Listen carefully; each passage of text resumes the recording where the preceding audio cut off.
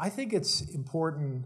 We're talking about the relationship of Iraq and Iran, which is a kind of organic relationship. They're very close, have been very close. If you talk to an Iraqi and they'll tell you about the problems they've had in the tourist industry, you might be surprised that there are tourists who go to Iraq. And lo and behold, the tourists who go to Iraq, who visit Najaf and Kabbalah, Nasiriyah, another place I was at, they're all from Iran. And these are all Shia shrines in Iraq that if you're an Iranian, this is very important to you, and you show up there. And so so you see these busloads of Iranian tourists coming into Iraq, and you think, well, wait a minute, did we liberate Iraq from this Sunni dictatorship in order to allow them to once again have a close relationship with Iran? Well, the shorter answer is yes, we did. And that's something that we might have given a little more thought to before we invaded in 2003. In fact, these are two countries that have a close relationship, not only for the fact that they're neighbors. And by the way, in international relations, whenever you talk about does someone like someone, et cetera, check a map first, because often neighbors, that's a special relationship, often especially bad, but can be especially good. And so this relationship between these two countries is rather endlessly fascinating. I always thought that Iraq, which is about 60%, to look at the basic demography of Iraq, you've got 20% Kurds, you've got 20% Sunni Arabs, which is like the rest of the Middle East, which is some 95% Sunni Arabs. And then you have 20%, then you have 60% Shia. So it's much more Shia, 3 times as many Shia, Arab Shia as there are Arab Sunni. And it's different in that regard. And if you look around the whole map of the Middle East, you'll see that there are very few countries with a Shia majority. If you look at Kuwait, they've got about 40% Shia, Arab Shia. And if you look at Bahrain, it's more like 80% Arab Shia. And then when you look at the rest of the Arab world, it's pretty small. In Saudi Arabia, the Shia population is less than 10%, maybe more like 5%. But it's important, 5% in Saudi Arabia, because if you look at where they are, they're in a part of Saudi Arabia called the East Province. And the East Province in Saudi Arabia is where all the oil is. So where you have oil in Saudi Arabia, you have Shia living there. And so the Saudis have looked over at this installation, really, of Shia power in Iraq. And they are worried because if the Shia succeed in Baghdad, the Shia, who have not been particularly political in Saudi Arabia, might get ideas from the Shia in Iraq to kind of say, well, now, wait a minute, what makes the East Province part of Saudi Arabia? Who determined that? So there's a lot of concern in the Arab world about Shia Iraq, very concerned that somehow these are not going to be loyal Arabs, and especially concerned that as the years have gone by after the American intervention there, the Iraqis and the Iranians, with tourism and a lot of other things, are a lot closer than they ever were before. So there's a lot to be concerned about.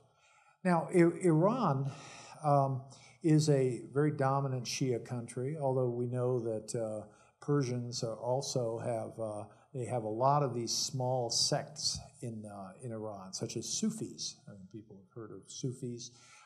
They have some Sunnis as well in Iran, very much a minority, and they've got some of these very small groups. There's something called the Mujahideen al-Khalq, the Mek. And where are the Mek now? Well, the Mek are actually, they're a believer in this very cultish thing. And when the Ayatollahs took over Iran, and by the way, half the time I'm going to say Iraq when I mean Iran, but I'll try to control it. When the Ayatollahs came in and took over Iran, the Mek, who were a very this very small kind of dissident group, certainly not Shia and certainly not Sunni, the Iranians started going after them, and it turned out the Mek eventually resettled in Iraq. So there are a bunch of Iranians living in Iraq. Now, Saddam Hussein saw that these people were ferociously opposed to the Ayatollahs. So when Saddam waged that 7-year war during the 1980s, one of his major tank brigades these were Iranians, refugees from Iran who turned on Iran and fought in Saddam Hussein's army. I mention that because occasionally you will hear Americans say, not every Iranian supports Iran. There are a lot of people who are real dissidents, for example, the Mujahideen al-Khalq, and if only we would support them, they could somehow go back to Iran and somehow liberate it from the Ayatollah. I would argue to you this is a little like listening to people talk about China in the late 40s, saying that surely Chiang Kai-shek, who by that time had beaten a hasty retreat to Taiwan, surely he has the capacity, if we only arm him and encourage him, he'll go back into China and once again reconquer China and get rid of the communists. So you hear this stuff about the Mujahideen al-Khalq, that they are going to come back in and they would be the sort of vanguard of an effort on our part to somehow overthrow this mullatocracy, as it's known. And I would just encourage you to look askance at anyone who says something like that and say, you've got to be kidding, because it's not happening. It is not happening at all. The Mujahideen al-Khalq, though, in Iraq, I remember talking to the leadership in Iraq, a delightful guy named Prime Minister Nouri al-Maliki, and Maliki wanted to throw these people back into Iran. I said, no, they're good friends of ours. And they, of course, weren't good friends of ours because they have been known to have their own view on everything, including killing Americans. And for that, they were properly known as or designated as a terrorist group. And it really wasn't until just a few years ago when Hillary Clinton was Secretary of State that we decided they were not a terrorist group. They have a lot of friends in the U.S. And they're not a terrorist group because somehow they're going to help us in our effort against Iran. That's not happening. I mention this because for many Americans, Iran is a place that has really had a major political factor in the U.S. Now, the Iranians like to push back the clock to 1953, 1954, when the CIA did engage in a coup d'etat and got the Shah and his family into power. But from our perspective, what do we remember about Iran? We remember about the effort to take their successful effort to overthrow the Shah and to put in this the Islamic Republic. And especially for Americans, they went to our embassy and held our diplomats hostage, subjected them to, this was pretty wild stuff. They took our diplomats, held them for 444 days. They subjected them to mock executions. That is, they would come into where they're detaining them, and they would blindfold them and say your prayers, and then they'd take them into the embassy compound, and then they would fire blanks at them. And of course, the diplomats realized, oh my God, I'm still alive. And then they would all laugh and think that's hilarious. And then they'd do it again. And so at a certain point, the American people, I think quite rightly, said, just as the Ayatollah's people would say, death to America, we were on the other side of that we are sick of the Iranians. And this, when the Iranians had that war that I alluded to earlier with Iraq, it was kind of tough for the U.S. We were more sort of on the side of Iraq, although Saddam Hussein we could tell he was a pretty brutal guy, and later on we saw how brutal when he tried to turn Kuwait into another province in Iraq. So, but in the 80s, I remember Henry Kissinger famously said, well, I want both of them to lose. And that's basically what happened. But for many Americans, the idea of going after the Iranians kind of appealing, given what Iran had done to our country. I mean, whatever one thinks about Jimmy Carter, they basically humiliated the presidency of Carter. It never recovered, and in fact, he lost the election hugely after only one term, and it was basically because of what Iran had done to us. So a lot of very ill will in the U.S. toward Iran, and for good reason. Now, you would have thought that as we went to war with Saddam Hussein in what's now called the Gulf War in 1991, you would have thought that given that the Iranians had absolutely no affection for the Sunni leader of Iraq, and you remember the basic demography, that Iraq is a Shia majority country, and yet it had this Sunni leader who was basically supported by the rest of the Arab world. But he had misbehaved. He went into Kuwait and he tried to make it another province, and the Saudis and others supported the effort by George Herbert Walker Bush to expel Saddam's forces from Kuwait.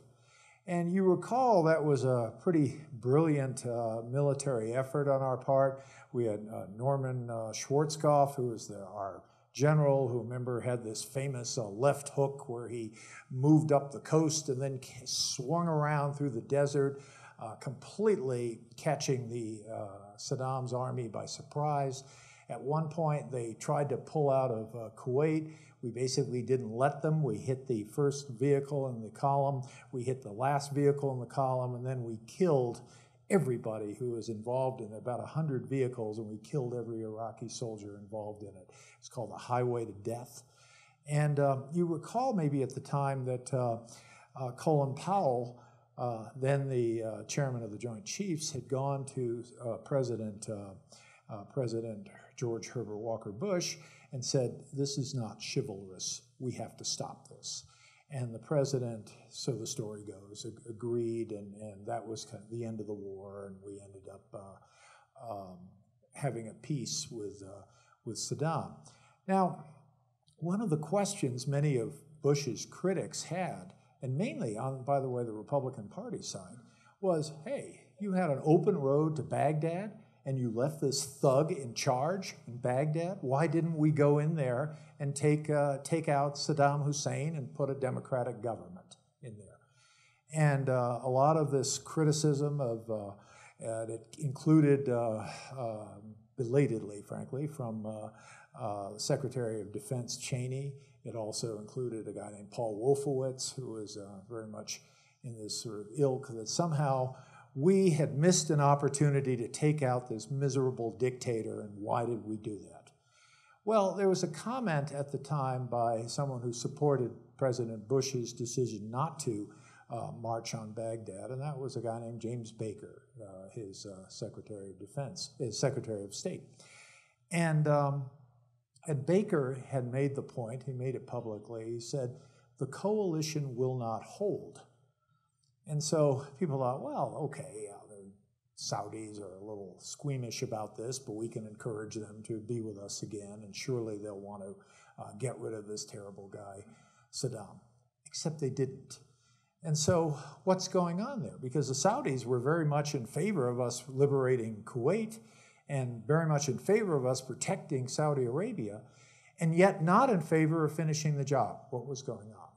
Well, I don't think we understood it at the time, but the Saudis sure did. And what they understood was if you go into Sunni-led but Shia-dominated Iraq, and you tell the Iraqis, or you get rid of Saddam, and you put in some kind of democratic process that will result in some kind of election, what's going to happen? Well, there's no civil society there. There's no concept of one party wants big government, the other party doesn't, or something.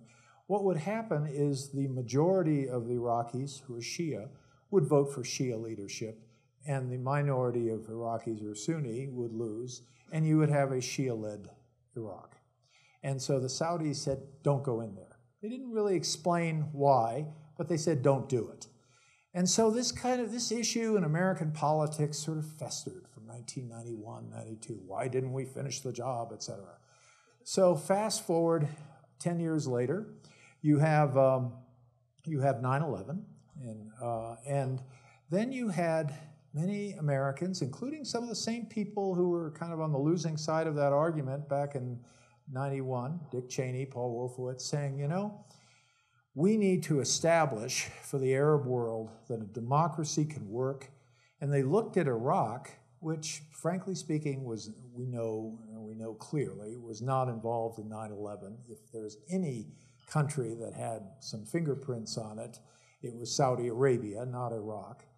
But we had people who felt that, you know, Iraq has a middle class. It's been suppressed by this terrible leader. We'll get rid of Saddam, and Iraq will become a kind of successful middle-class-led country.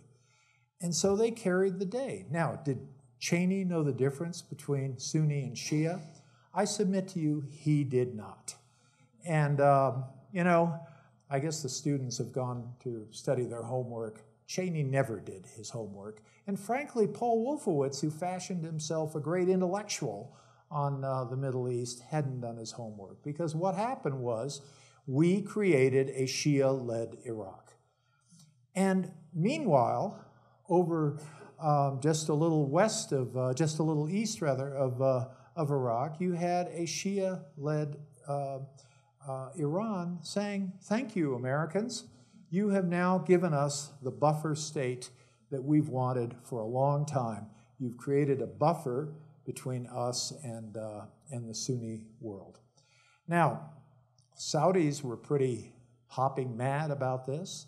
They were furious at George W. Bush for listening to people who were essentially playing out an American political argument rather than a strategic issue in the Middle East. And so the Saudis said to the Bush administration, why did you do that? You've created a terrible situation for us, and I thought we were your friends. Well, this went on for some time as the Americans continued to try to help Iraq, to try to have it more democratic.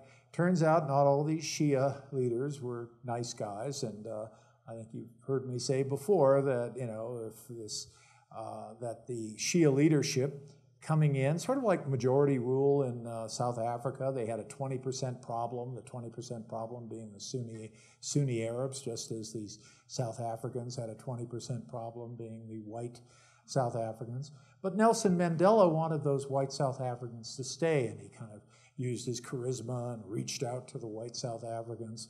The Shia leadership, you know, under a guy like Maliki, and I always like to say if he ever had charisma, it cleared up a long time ago. And so Maliki never did this outreach to the Sunni community. And it was sort of my way or the highway. But I think it's important to understand the Sunni community in Iraq never wanted to do outreach to Maliki. Why would a small minority, 20%, feel that they should be able to reject the vast majority, the 60% Shia? And by the way, I should add the Kurds, who are another 20%. Kurds are Kurds.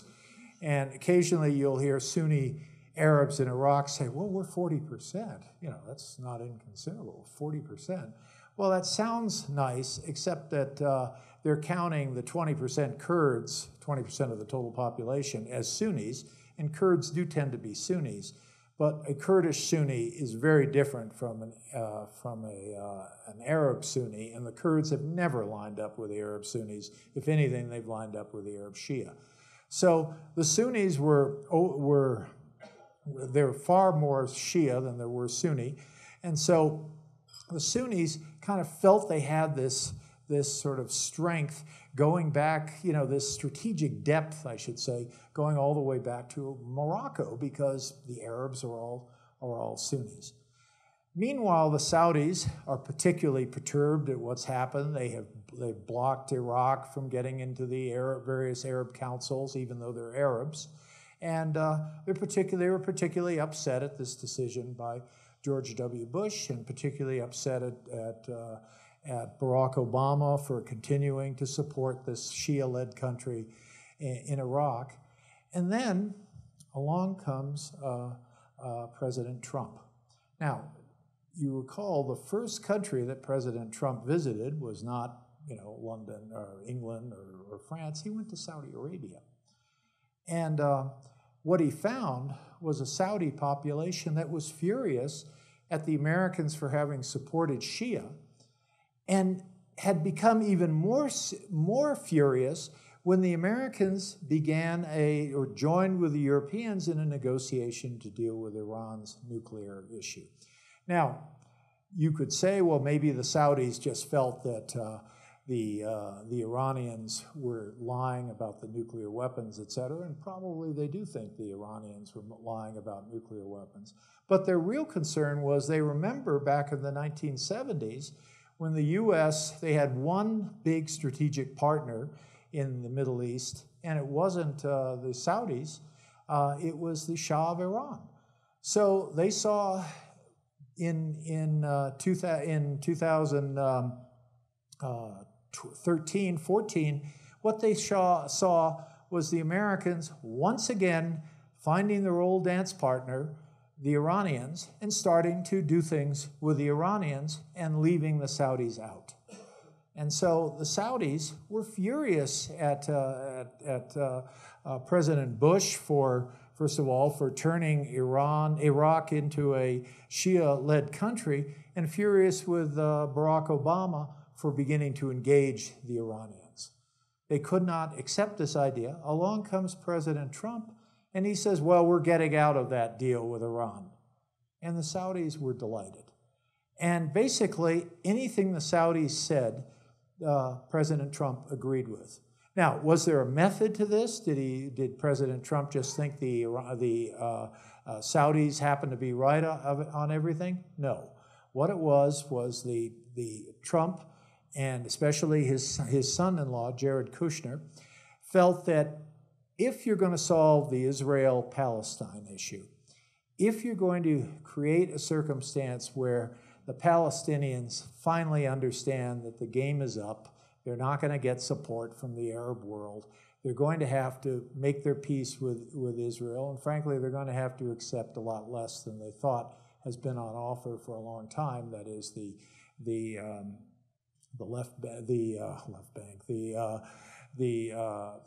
West Bank. Sorry, I don't know why I brought Paris into this, but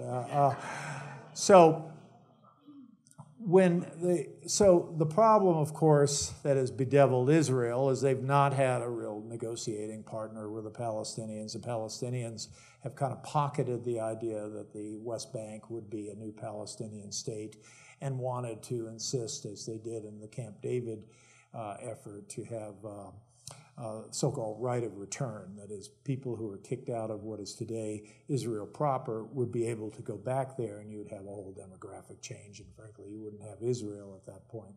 So that has been sort of what the Palestinians were looking for, with the thought that all over the world they have been supported in creating a West Bank state. And so President Trump had a different thought, that if you could cut them off from Arab support, namely Saudi support, the Saudis having paid all the bills for the Palestinians for a long time, the Palestinians might understand the game is up and they've got to support whatever Jared Kushner came up with. Well, it was a pretty hardball politics, and lo and behold, it did kind of weaken the Saudi support to the Palestinians. You recall early on in the Trump administration, he did something that the Israelis have wanted U.S. administrations for many years to do. He recognized that the Israeli capital is Jerusalem. And that should have been pretty shocking to the Arab world, yet the Saudis, they kind of did the junior college try in terms of objecting, but not much more than that.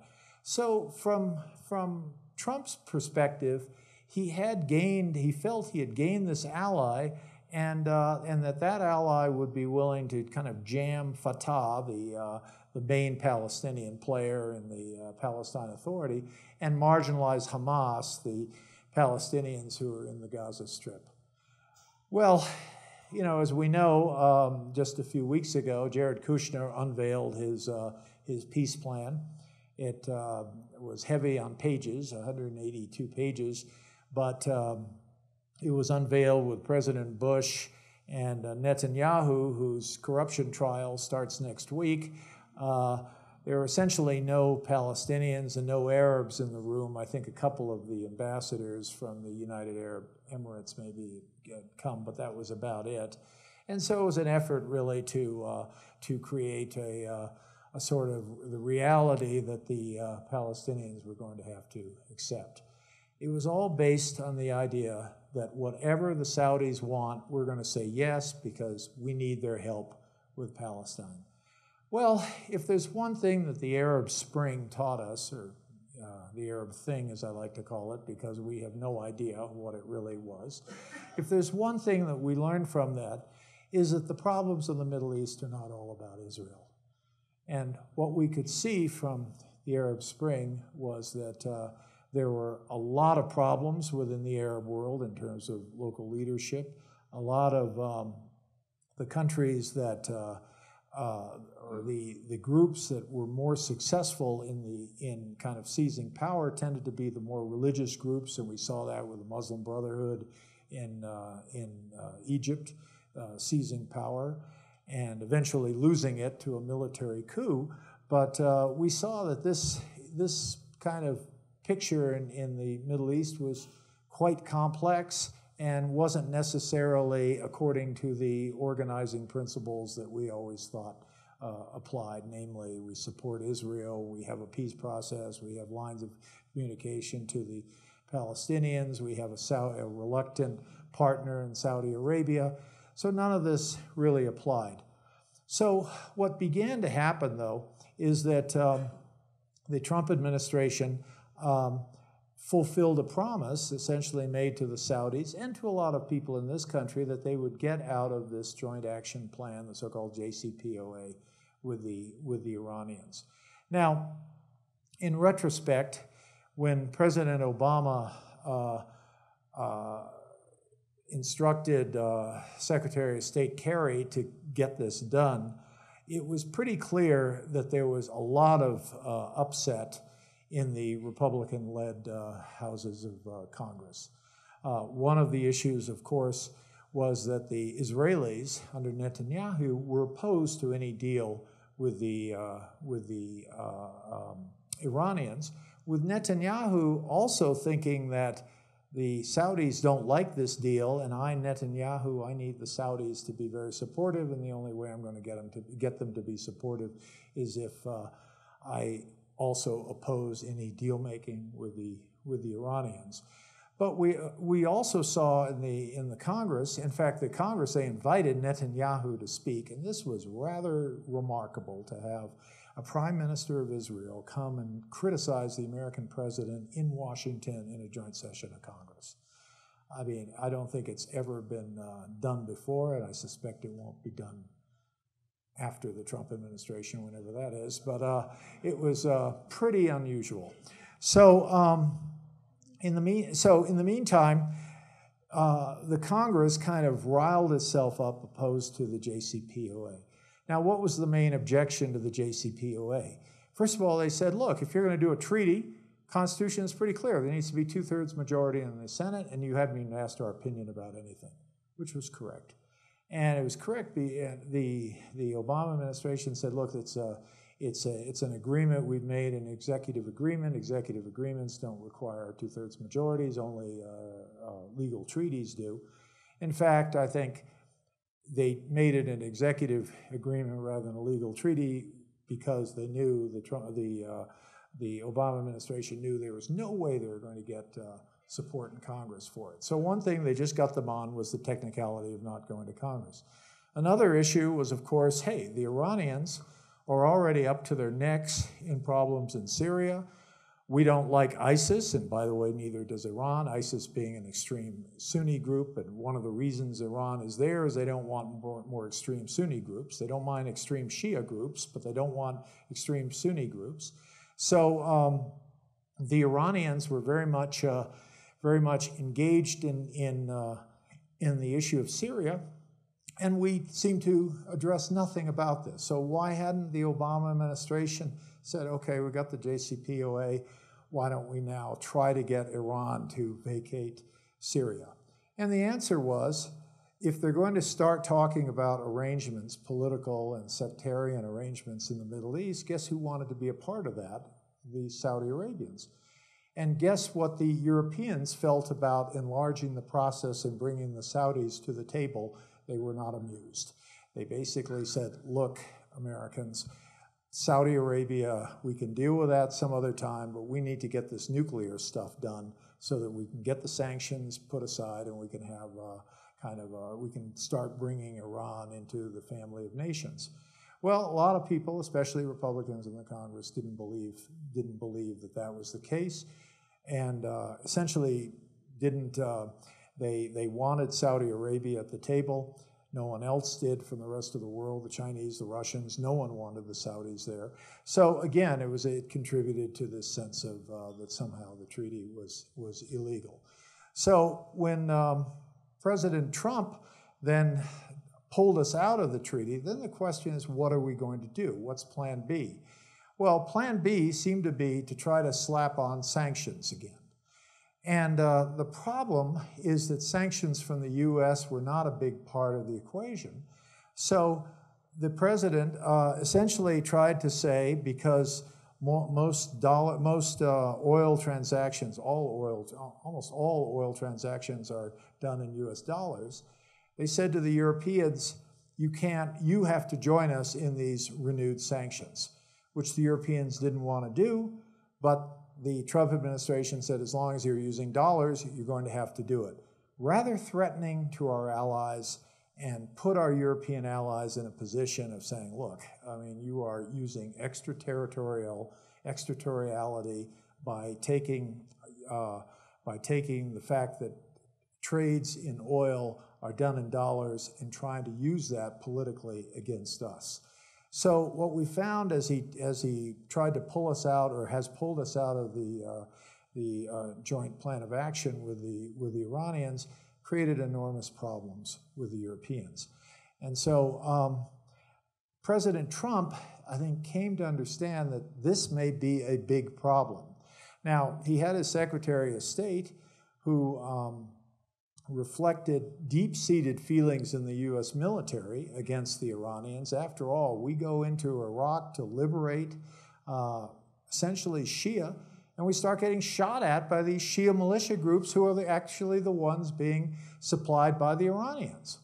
And so you bet the American military was not amused by the Iranian efforts within Iraq. I was in Nasiriyah in June 2009, and I talked to the DCAR Provincial Assembly there. I get back in my car to head out to Talil Air Base, and lo and behold, a Shia group supported by the Iranians called the Promised Day Brigade tried to blow up my car. I mean, they had a cell phone detonated bomb and it hit in front of my car rather than under my car, came out of a pile of garbage. And before you criticize the route clearance teams, you have to know how many piles of garbage there are in Nasiriyah. Looks like a city that has had a garbage strike or something. I'm alive, but you don't feel very kindly toward those Shia groups supported by Iran. So a lot of military people, and by the way, some of us as well, and I think our Secretary of State, Pompeo, very much is very anti-Iranian because of this sense of betrayal. We go in to liberate these Shia, these people oppressed, and lo and behold, they start blowing us up. And so not a lot of kind feelings toward the Iranians. Nonetheless, I think the president kind of understood this is causing a lot of problems with our European allies. This is causing problems all over the place, problems with China as well, problems with Russia. So the president, I think, began to sort of look around for what could be done. Now, you remember the G7 meeting in France, and what Macron, whose country is very much dependent on Iranian, or had become dependent on Iranian oil, Macron invited the Iranian foreign minister, Javad Zarif, our own University of Denver educated Javad Zarif, to come to the G7 meeting in France and prepare for a possible meeting with Trump. Well, because he sensed that Trump wanted a way out of this wilderness, but he, I think, exaggerated the degree to which Trump wanted a way out. Moreover, Macron didn't understand the politics in the U.S., where you got a whole Republican Party opposed to doing anything with the Iranians, a view that somehow our sanctions are working, we're starving children, that's working, as if starving children are now going to be able to overthrow the Ayatollah, that's not working. So in any event, the meeting didn't take place. In September, with Pompeo still throwing the book at the Iranians, and in fact doing things like the Iranian ambassador to the UN has a serious case of stomach cancer. He was appointed to that position by Javad Zarif, and so Pompeo would not allow Javad Zarif to go to the hospital and visit his friend dying of stomach cancer. So we're in that kind of territory here. So, in early September, I get a call from some American NGO asking me if I'd like to participate in a Track 2 discussion with Javad Zarif. So I think most of you know the term Track 2. It's the idea of governments can't really get along, so why don't we have non-governmental people get along, have conversations, because surely they can work things out in a better way than the government can. So I said to this guy, sure, I'm happy to talk to Zarif. Who else will come with me? Who do you have for a team? And he said, well, you're it. And so I said, okay, so you want me to go and just have a conversation with Javad Zarif? And he said, yeah, and I'll take good notes and we'll share them with the State Department and elsewhere. I said, okay. So Zarif, myself, and about 150 FBI agents listening through the walls sat down, and Zarif explained to me, he said, look, these sanctions are hurting us. You're correct about that. They're hurting us, but we are not going to sit down with President Trump unless he's prepared to do away with these sanctions. And if he's prepared to do that, we're prepared to take the year limits on fissile material, which are now in the sort of 8 to 10 year basis. That is, they will not make fissile bomb-making material for 8 to 10 years. We're prepared to take the Ayatollah's fatwa against nuclear weapons, put that in the Majlis, the Iranian National Assembly, and make it law that we will never, in perpetuity, will never spin centrifuges and create fissile material. That's one. Two, we're prepared to have a region-wide discussion on missiles with a goal of reducing any long-range or intermediate-range missiles in the equation. Three, we are prepared to talk to the Houthi in Yemen and get the Houthi to stop this war, and provided we can agree ahead of time on what the map of Yemen would look like, it would essentially be going back to a divided Yemen, a North Yemen and a South Yemen, as there was before a few years ago. And so there was one other point four, but anyway, Zarif told me, he said, but we're not prepared to have a situation where we meet with Trump, and then he walks away from the deal and says, I need to talk to whoever he needs to advise, I don't know, Sean Hannity or someone. Meanwhile, the Iranians have violated what they said. They said, we won't talk to him unless the sanctions are lifted. And of course, they would be talking to him when the sanctions are still in place, but if he was willing, if they knew in advance, that is, he had an agreement that would be held in escrow, because I went through this all with Zarif, they would be prepared to have the conversation, provided the conversation ends with the end of sanctions and then these other three things that the Iranians would do. But their concern was they didn't trust President Trump to meet with them and then lift the sanctions. I talked to him about some of the things we'd done in the past, like I dealt with the Greeks and Macedonians. The Greeks wouldn't meet unless the sanctions were in place. The Macedonians wouldn't meet unless the sanctions were lifted. And so I got them to agree to a 5-hour, what I called elaborate signing ceremony, and we'd put it in New York. So given the time change, no one would remember whether the sanctions were in place in the morning or lifted in the afternoon, et cetera. And Zarif was amused by that. And then he said, but you weren't dealing with Donald Trump. And I said, no, I wasn't. That's true. So where does it stand? It looks like right now, if someone really wanted to get something from the Iranians and get back on the track where they don't engage in nuclear weapons, that track may still be open. But in the meantime, of course, what happened since the fall, when a lot of this was going on, is there is a guy named Qasem Soleimani. He is not some guy, living in a cave somewhere. He's a senior Iranian military leader. He's in charge of support to various pro-Iranian militia groups, including the Houthis in Yemen, but also the various Shia groups in Iraq, and also he's been in charge of the Iranian effort to help to keep Bashar al-Assad in power and to get rid of get rid of ISIS. To understand the fight against ISIS is to understand a coalition of the U.S., very heavily involved in it, with a lot of close air support, various Kurdish groups, and various Iranian-backed Shia militia groups. Those are the three elements that caused ISIS to be defeated. And so Qasem Soleimani was very active in Yemen and Syria and in Iraq itself.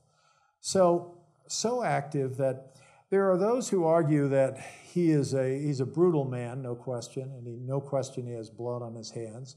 And so no question some of that blood is our blood, American blood.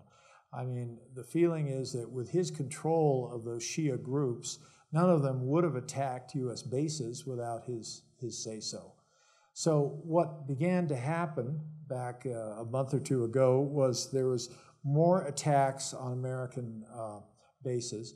And as someone who, I was in the Green Zone in the American Embassy, and there was a place called Sadr City, which is used to be just considered a big slum.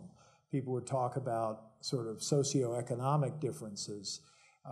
Sadr City, oh yeah, that's where poor people are. Today, of course, it's the socioeconomic situation is the same. That's still where poor people are, but it's also considered that's the Shia hotbed of Shia radicalism in Baghdad. So what would happen is you would have these Katyusha, or if you've seen World War II movies of Stalin firing these banks of rockets called Katyusha rockets, and they would hit the German positions, et cetera. These Katyushas are in the Middle East are made by a lot of local groups or local countries, including Iran. So the Katyushas that were being fired out of the Green Zone, out of the Sadr City toward the Green Zone, were Iranian-made.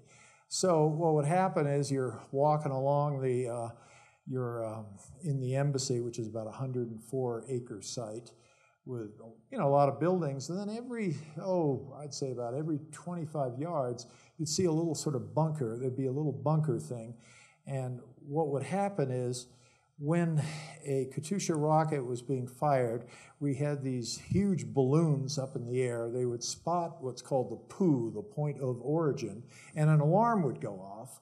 And then your job was to run as fast as you could and dive into one of these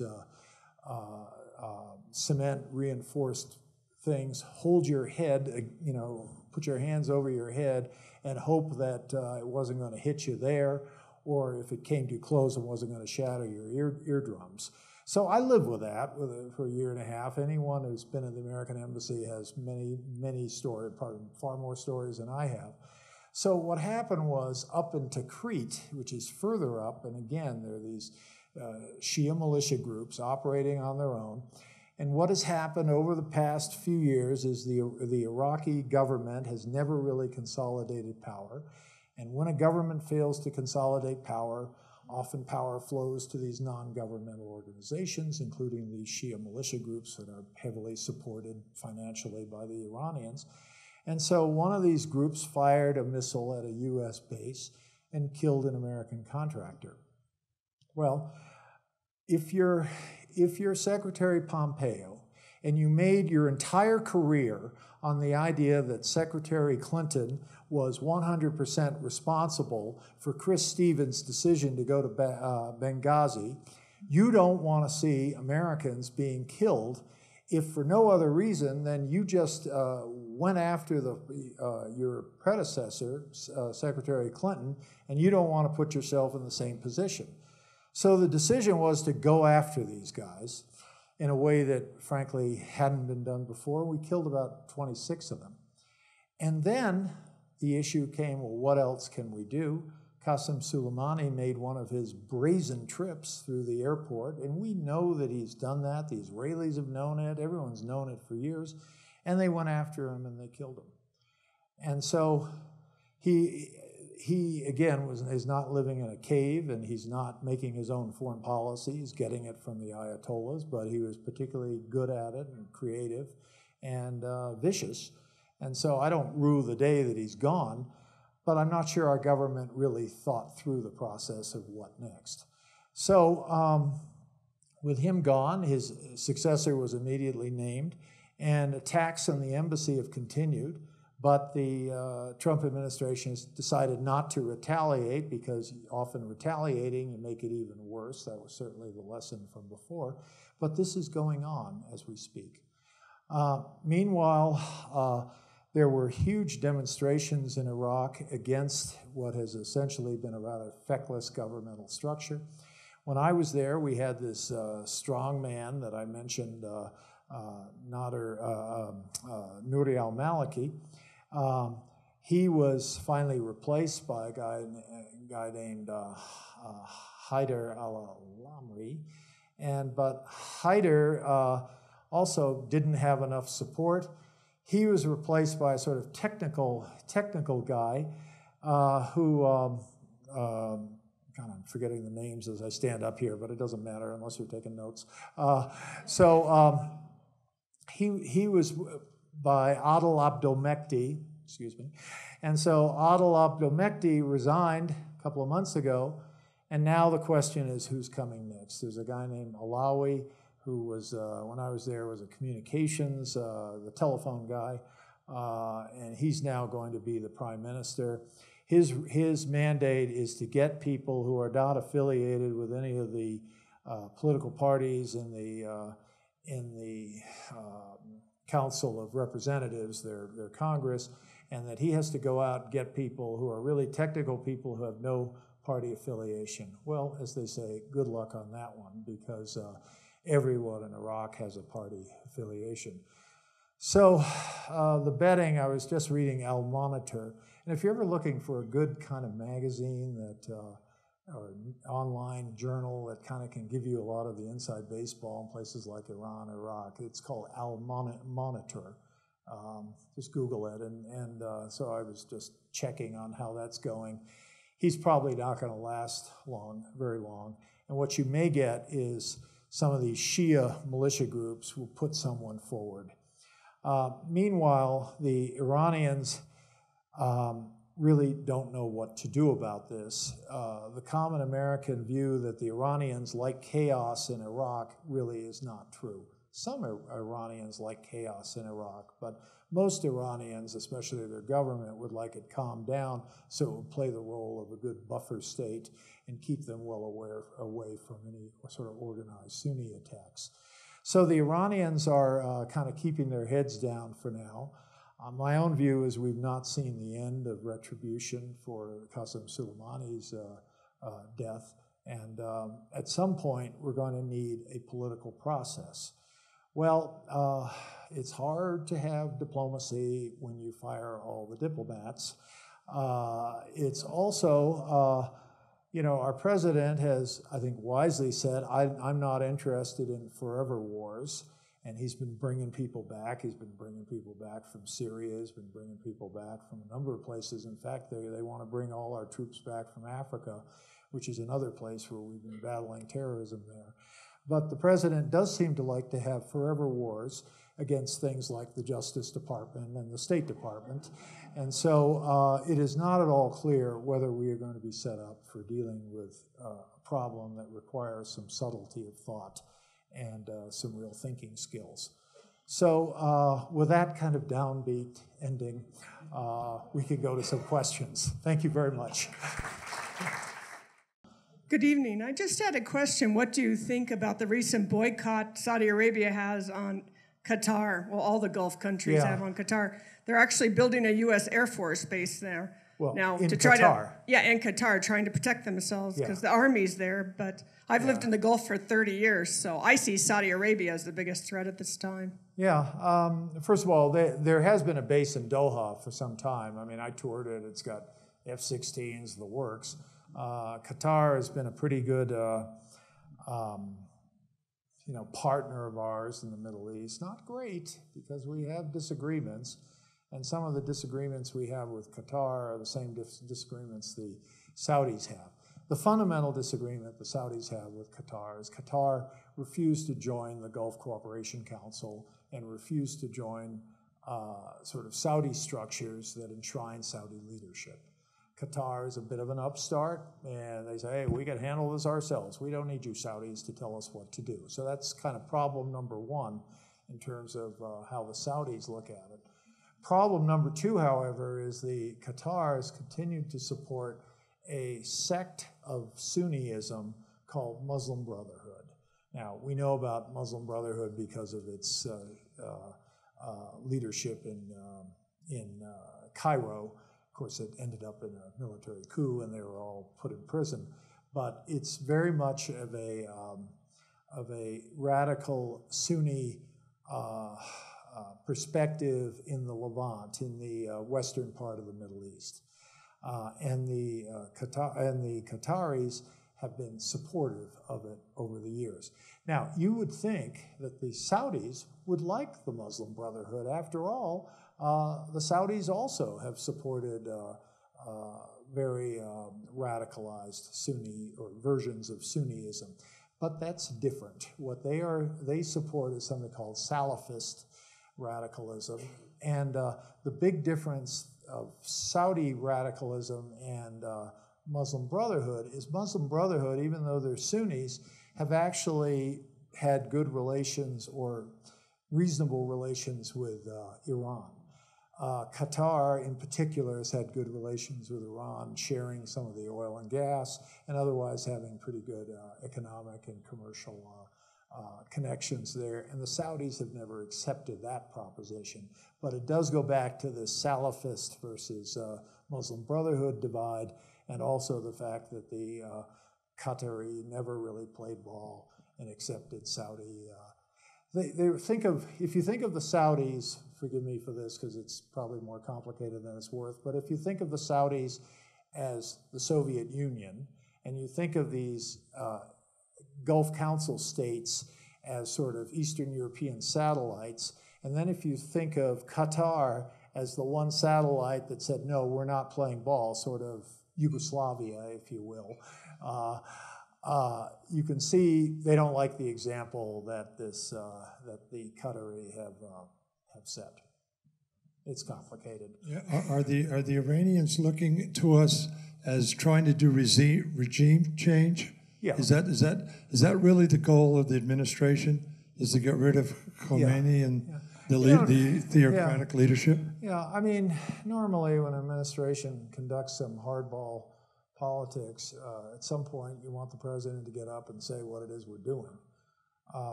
We don't have that. But in the absence of that, and certainly inspired by a lot of kind of off-the-cuff comments by our Secretary of State and leaks to the press, et cetera, one could reasonably conclude that our objective with Iran is to change the regime. The president has said we don't want to do that, but he should therefore tell his Secretary of State that that's his policy, because the Secretary of State, Mr. Pompeo from neighboring Kansas, is very much a proponent of the idea that we need to weaken them, starve them, and eventually force them to their knees. I think we have forced that during the Obama administration, they forced them to the table with some of these economic measures. I don't think we're going to force them to their knees. The Iranians, whatever you think of them, are been around for 4,000 years, and they don't do everything they're told to do. Next question's over here. Okay. Thanks for being here, Ambassador Hill. This has been great. If we could go back to 2011, when American forces were withdrawn from Iraq. I think I've got that right. Yeah. What was the influence of Iran over the Iraq government at that time to encourage America to leave Iraq? Yeah. You get different people with different takes on it. And I have, I think, a minority take on this. And the majority take on this is that there was Iranian influence on the Maliki government, and the Iranians encouraged the Maliki government to be so tough on the conditions for remaining or for keeping the troops there that the Americans under President Obama, who wanted to be able to show at the elections in 2012, said, okay, if you're going to be like that, we're out of here. So that's kind of, you hear that argument from a lot of people, and frankly, it's a lot of, I understand it. It's not without foundation. My own take, however, is somewhat different. The Iranians didn't like Maliki any more than anybody else did. I mean, maybe Mrs. Maliki likes Maliki, but I doubt it. Maliki was a pain in the neck to everybody. And I do remember when I was there reading the intel that the Iranians had a sort of ABM, anybody but Maliki approach. And they wanted, the solderists based more in Basra.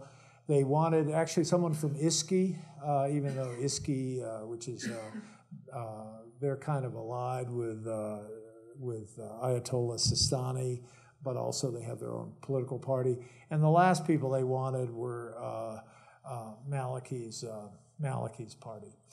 After one person after the next went down, there was only one person left standing. And this was an argument I had with a lot of Americans who said, well, why can't we get Alawi, who is a Shia, but much more allied with the Sunnis? Isn't that brilliant? We'll get our Shia leadership there, but he'll kind of bring the Sunnis in a way that none of these real Shia have brought the Sunnis in, and won't this be brilliant? Well, that's great, but Ayat Alawi was never there. I like to say that, Maliki went to work after the elections in 2010, and Alawi went on CNN to complain about Maliki. So I don't think there was ever a chance of that happening. And, we went through all these crazy efforts to get a role for Alawi on the theory that he would bring in Sunni power, et cetera. And, at the end of the day, this is about Iranians, not about stupid Americans. And I was kind of appalled listening to so-called Middle East experts saying that, well, we can engineer getting rid of the sitting prime minister and bring in someone else that none of the other Iraqis seem to want. All that is a long explanation for saying the Iranians didn't really like Maliki, but Maliki is a ear-to-the-ground politician, and he knew that if he allowed the Americans to stay and to have immunity from prosecution in Iraqi courts, and I don't know about you, but I wouldn't want my son deployed there where he didn't have immunity from Iraqi court actions. But that was what the Iraqis were insisting on. And I don't think President Obama had a choice there. I mean, can you imagine going to the Congress and say, well, the good news is we're keeping our troops in Iraq. The bad news is if one of them jaywalks, he ends up in front of an Iraqi judge. And I don't think anyone would accept that proposition. The other point, which I felt was valid, was that those forces came as our forces, who had been continually there since the spring of 2003, were an invasion force. And having lived in Eastern Europe, where the Soviets invaded those countries and then insisted those countries sign a peace treaty with them, like we welcome your invaders in our country, well, it didn't work for Poland, and it didn't work for anybody. And for us to basically be doing the same thing with the Iraqis wasn't going to work either. So I thought the right approach was to say, okay, we'll pull out, and if you want us back, you can invite us back, but we're out. The problem, and by the way, the American forces by that point were revetted out in deserts. We had some anti-terrorism activity going on, but nothing on the level of the equipment and training that we would have needed to go after ISIS, which was a very fast-building force coming out of Syria. And that's another point. These guys were coming out of the badlands of Syria. They were not places where our troops were in a position to deal with them. So I think it's kind of a bad rap on Obama. And what Obama eventually did was to say to the Iraqis, okay, we're back in. And it was interesting how the Iraqis didn't start talking about that issue of jurisdiction, the so-called status of forces agreement. They said, no, please, come in, we need you. Big difference when you invite someone than when someone invades you. And President Obama was pretty quick to bring them in. With one exception, he told the Iraqis, I want this guy Maliki gone. And that took several months, because Maliki was, again, a real pain in the neck. And I think President Obama said, I don't want to deal with this guy anymore. And if we're going to bring in our troops, we need a more reasonable leadership in Iraq. And I think that's the more accurate thing. We'll have to wait till the history books sort it out. You didn't mention John Bolton in your talk. I didn't? What an omission. I think a lot of people thought when Bolton left... I'm sorry, who's asking the question? Oh, there you are. Okay. When Bolton left the administration, that it might signal a softening of the administration toward Iran. That obviously wasn't the case, and I'm wondering if you have any insight into what went on between Trump and Bolton and what that was about. We'll have to wait for Bolton's book, which is stuck in clearance in the White House, because the White House is very concerned about whether he's mentioned any classified items, so they're just giving it a real scrub. I think Bolton, he's impossible to work with. I tried to work with him in North Korea, and he never quits. He never gives up. Some people think that's an attribute. I think, you ought to, sounding like Russell Crowe and Gladiator, but you ought to know when you're beaten, and he didn't seem to know that. And the thing is, when Bolton doesn't get his way, he goes, he tries another path, and he'll go out and leak you to death with other, with right-wing media, or he'll go to the Congress. He's kind of hard to work with, and I think the president basically concluded that. However, so I don't have a lot good to say about him, but but I don't think he was in favor of taking a very fragile country like Ukraine with an incoming president who was a professional comedian, which I guess is one way to get through life, and then to demand from him dirt on your political opponent. I think Bolton just wasn't comfortable with that. Don't know why, but he just wasn't comfortable with that. And I think a lot of people are not, including many of my colleagues, who I am extremely proud of for what people like Masha Jovanovic did and Bill Taylor. I mean, they will be remembered. So you always hope that if you're ever in that position, you'll do the right thing. And, Masha and Bill sure did, and others there. And, let's give the devil his due. Maybe Bolton did the right thing, too. Because what seems to be, he had a lot of rivalry with Pompeo. And not that Pompeo advocated a soft line on Iran or something, but there was a lot of rivalry there. It was kind of a dysfunctional relationship. I think the president got a little tired of it. But I think Pompeo is more important to the president than John Bolton was. So I think that's how it got played out. I have a question way back. Yeah. Way back here. Ronan Farrow has written a book entitled War on Peace. Yeah. I've seen it. Yeah. He was in the State Department, but Yeah. he was concerned about the lessened role of the State Department and diplomacy versus the rise of militarism and such. Yeah. I haven't read the whole book. I'm in it, so I did the Washington read. I went to the index, and good for him that he did this. There's a lot of very poignant stuff about his relationship with Holbrooke, who I also had a very close relationship with.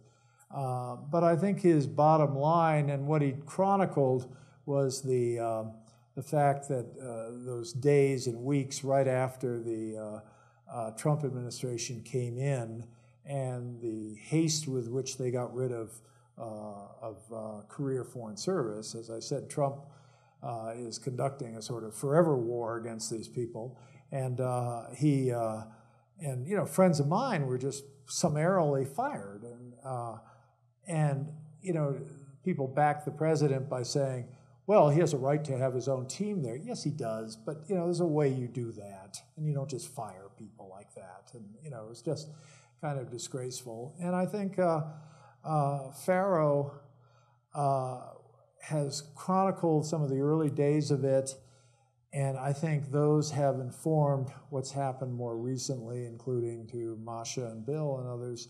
I think he provided a great service. I think he's a pretty amazing journalist. He looks about 12 years old, by the way, and I remember when I first met him, I said to Holbrooke, "You've got to be kidding me. Where are you getting these people?" And the guy is really smart, very smart, and he's older than he looks, but he's good, and I just hope that, I don't know when the Trump administration will end, and the Bernie Sanders, well, never mind. But I just hope the professional services hang in there. This is really tough. I mean, we are getting people now in the State Department who, have no business being there. They don't know what they're doing, and I'm deeply worried about this, and we should all be worried about it. When I look at this Iran special negotiator, he's never met an Iranian. It's just a joke. And, these people need to understand that, since the dawn of history, you have to talk to your enemies. You have to keep the door open. You have to be willing to do it. And not just as a reality TV show, as it's been with the North Koreans, but rather for, a real effort to try to find what are the root causes of our disagreement and how can we fix it. And these people don't have a clue. But I don't want to get too political here.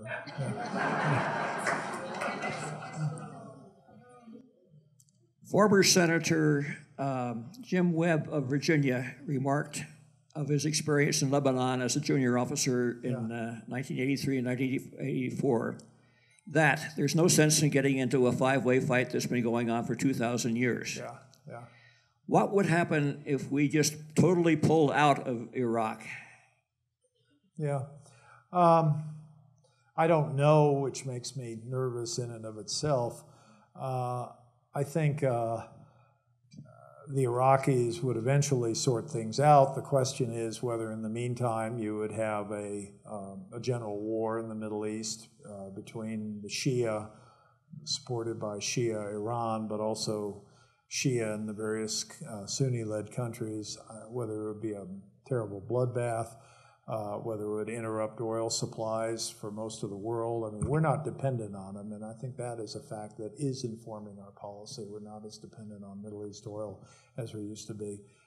But I don't think we have to, quote, withdraw. I don't see why we have to have the military there everywhere.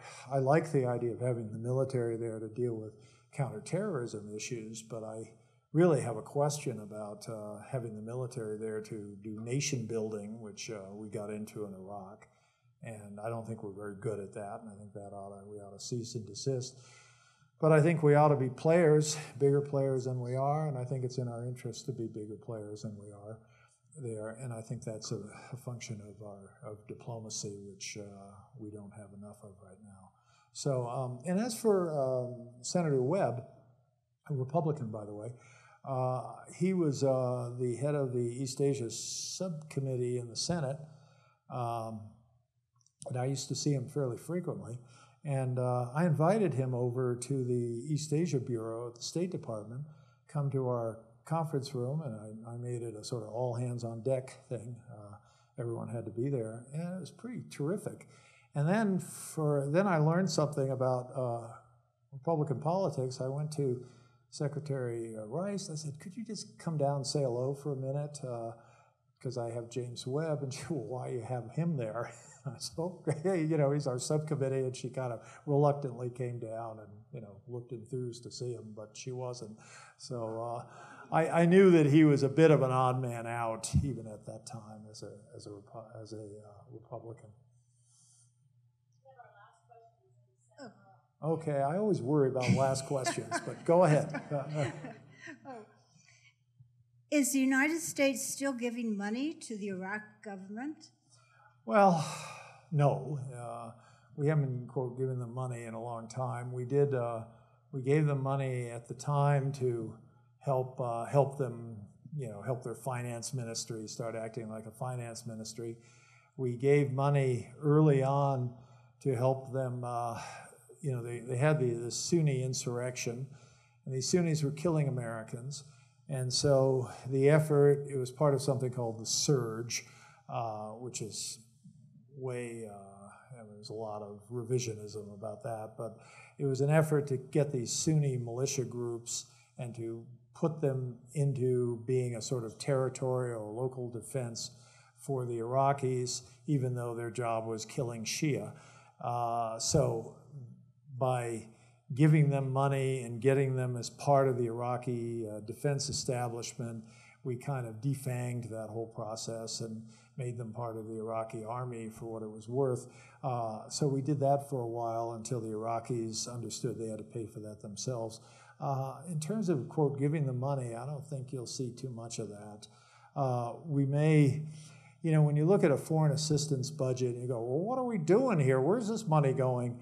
And often what it is you've got 5 people that are from our Treasury Department, and they go out to the Ministry of Finance, and they work in the Ministry of Finance, and they help them with various things, and we pay for it. And I think it's money well spent.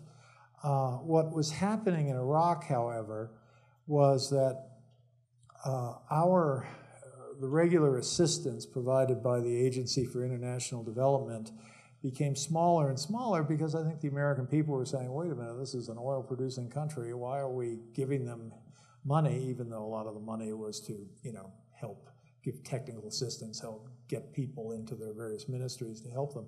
But the real bucks, the real money was coming from something called CERP, which was the Commander's Emergency Response Program. SERP. And what that was, this was a lot of money and cash. So how did that work? Well, let's say you got a problem out in some little province somewhere, and some sheikh's people, local potentates, his militias, and a lot of these local militias are under the local sort of strong man of the region, and they've been taking pot shots at our troops. So you go to the sheikh and say, Sheikh, here's some money. Now, I'll give you this money, and you say, what do you want? You go, well, I want a fence for my goats. Perfect. Here's money for your fence for your goats, but no more shooting at our guys. If there's more shooting at our guys, no money. Okay, so do we understand? Here's some money, but you got to stop your shooting at our guys. So it's, what's it called? It's force protection money.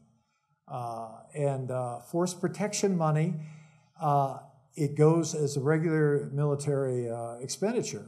And if some congressman were to say, now wait a minute, that sounds like assistance to the Iraqis, sounds like bribes given to the Iraqis, someone else would say, hey, that's to protect our boys. And that congressman would shut up in a hurry. That stuff has been going on since the dawn of history. And I would say, money as a weapon of war is nothing new. Thank you very much. Thank you, Ambassador Hill.